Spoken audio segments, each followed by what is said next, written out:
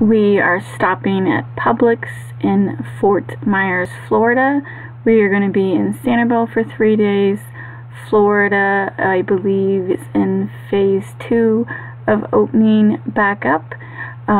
We had a trip planned months and months ago, and it couldn't be canceled, and so since Florida opened back up, we decided to take this trip.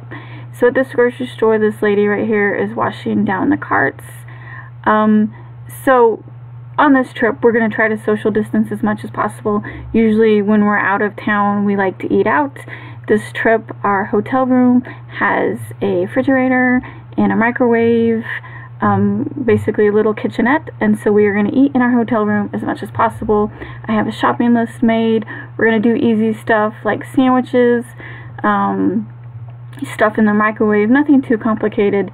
And so I have been to Publix before because I've been to Florida a lot, but this one I definitely wasn't familiar with, so I don't record that much in the store.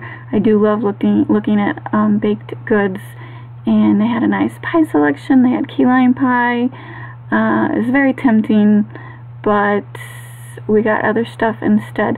So everyone was wearing masks. It wasn't too crowded, and yeah, I really liked this store. It's just a typical grocery store. Publix is just, I'm sure it's just like whatever chain you have in your town. But I don't know, it just seemed clean, organized. I liked it. They have a nice baked goods, and they had a lot of social distancing markers. And it wasn't very crowded. I think it was like 1 in the afternoon, so I was surprised it wasn't crowded. But this Publix, like, there is like 10 Publix in Fort Myers. This is the one right before you cross the bridge into Sanibel. It's kind of like it's not right off the main road, and so I feel like it's more of a grocery store that only the locals use, because there's other Publix that were easier to get to, so I feel like it was just locals, which I like. And plus, you know, not that many people are traveling. You're only supposed to be traveling if it's business, if it's family emergencies, or if it's reasons for health. And this was partial business, and that's why we traveled.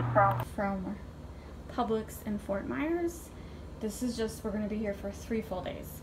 So Coke for Robert, Dr. Pepper for me. We also got a case of water. I'm going to be drinking more water than anything, but a little Dr. Pepper every day for me. And then we got apple turnovers for Robert for breakfast, and then cherry turnovers for me. We have hot dogs. So we have hot dog buns, and I like onion on my hot dog, so we got an onion. And then we got slider buns for sandwich meat.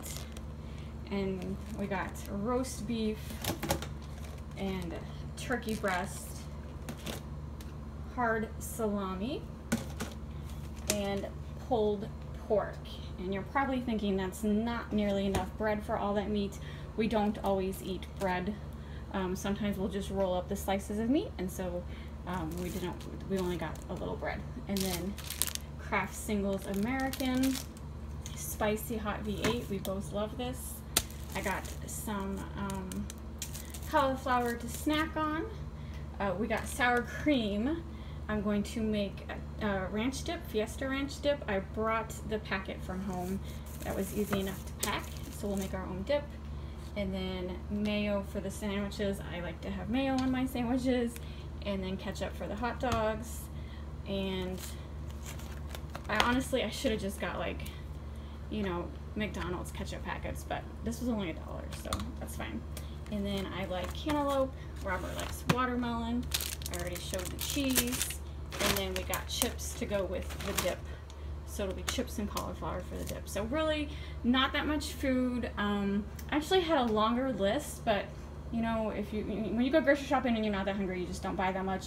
And I didn't want to have too much waste. If we do run out of food, our hotel does have a cafe that we printed out the menu, and it does have several items that we like, so we could always order and have it brought to the room. And so, but first we want to eat this. And then if we run out, if we eat more than we expect, we will just order from the hotel or restaurant. So yeah, Publix, I don't know if you could see on the short clip I did, Publix was not very busy. They had one-way arrows, so you only, like certain aisles, you go one way, so basically you just loop around the entire store. I thought that was interesting. I had not been to a store yet that has done that. I've heard about it. I haven't seen it yet. So they definitely had arrows on the ground. I'm assuming everyone was following the rules. There really wasn't that many people at the grocery store. So, they were all wearing masks. Robert, were they all wearing masks at Publix? Yeah, everyone was wearing masks at Publix. So everyone was wearing masks at the airport. No one was wearing masks at the beach. I don't really expect people to wear masks at the beach. So it's a tricky situation.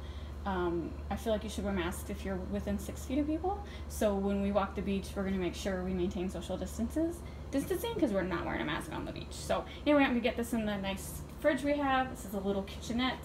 I'm happy with this little kitchenette. And yeah, the room is nice. It's not the best room we've ever been in. Not as nice as the Island Inn, but it is better than Sunset Beach Inn. And it was pretty cheap. How much did we pay? Don't know. Yeah, I don't know how much we paid.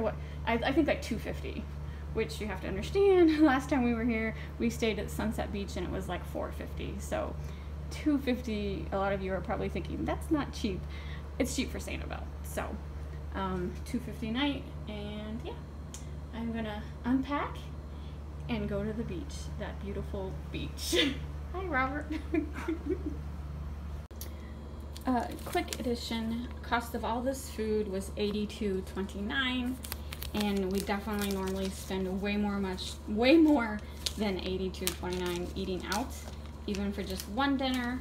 So even though this isn't meant to be a budget trip, it's a budget trip.